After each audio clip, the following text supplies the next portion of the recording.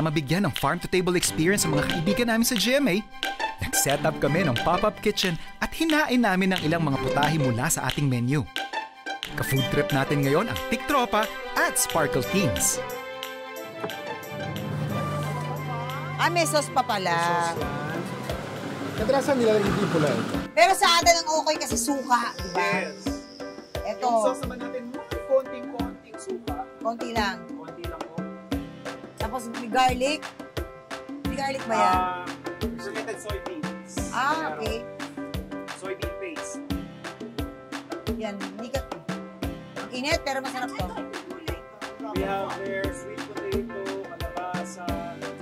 We also have yung cham namel na... Init eh. Ay, magugustuhan ito ng anak ko. Sabay? So? Ready? 1, 2, 3, go! Sa jeep lang natin ginagawa yung 1, 2, 3. Ang sarap. Sir, gusto niyo pa ng 1? Kimbap? Pwede na po ito pang ulam. I think yan yung isa sa mga hagalpak ko talaga. Hindi ko ipapantay ko doon sa mga isang pinakamasasayang guestings ko na... Talaga? Hindi, yung tawa na lang. Yung wala lang, para lang ako nakikipaglaro sa mga barkada ko na barbagulan lang. May tanong ko sa'yo. Yes, Wak. Kunyari, wala kang asawa. Wala kang asawa, di ba? Meron po. Isa pa lang. Kunyari, wala kang asawa. Guess mo si Rabia? Kuya, kami asawa na yung tao. Kunyari nga lang. Walang asawa, Kung wala- hypothetical. Bata pa siya. Bata pa. Bata pa siya. Kung wala lang. Happy yung Kasi mamang, di ba na? Pwede! Pwede. Huwag mong gaganyan. Vulnerable ganyan. Chef, wag ngayon. Wag ngayon. Sorry. Talo kasi sa reality TV show na competition. Ano yung winning piece mo? When I started cooking kasi, hindi naman ako magaling. So, inisip ko, Ay. well, hindi, I mean, not as good as now siguro. Pero, nung nag-umpisa kasi ako, hindi ko alam kung ano yung ilalaban ko. So, I went back to my roots. Ano lang ba yung paborito kong lutuin? Ginataan. Tapos yung paborito naming pinikpikan. So, pinagsama ko lang siya. And then, yun yung nilaban ko. So, yeah. Apparently, it works. Apparently, it worked. Yeah. Harap. So, yeah, tasting portions. Wala na nga, oh. Finishing portion.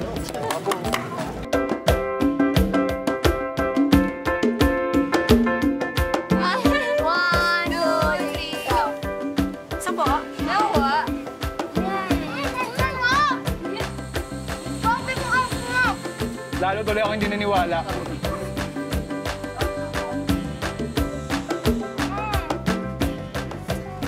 How are you guys liking it so far?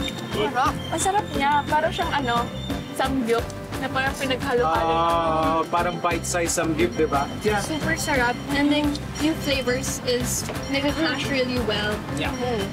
Take out ko na po ito. Take ko po. Chef, ano to? Original mo to? Recipe mo? Not really original. Kimbap. Yung mga, It's may mga generic. twist, may mga twist ka lang na For ginagawa. this lang.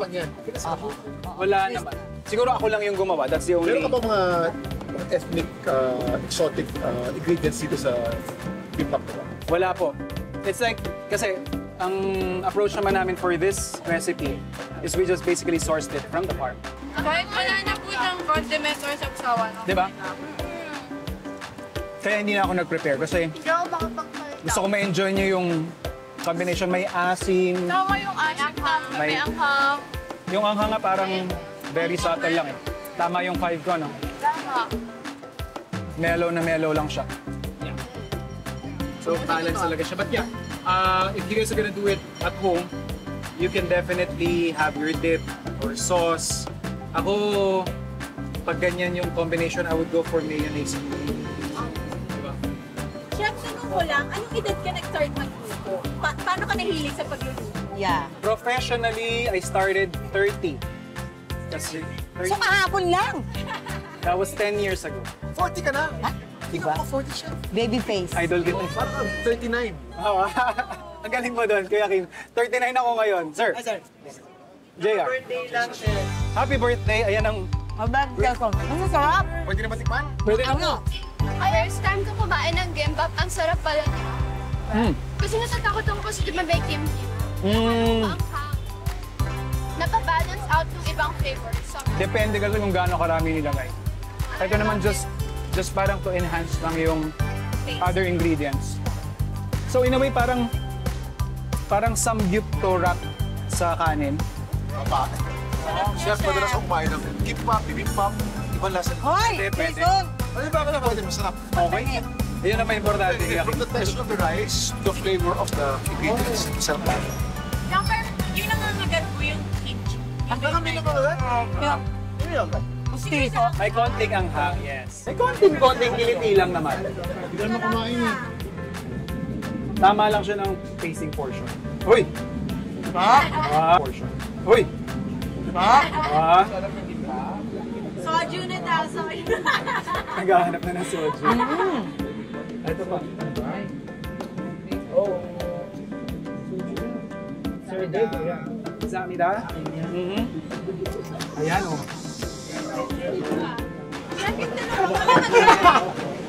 Opo. Magkano po yung budget natin para makagawa ng Isang roll, ba't kung gustong gawin pang buwan Mag-franchise ka ba? baka ininegosyo? Ibebentahan kayo Siguro, sa TikTok.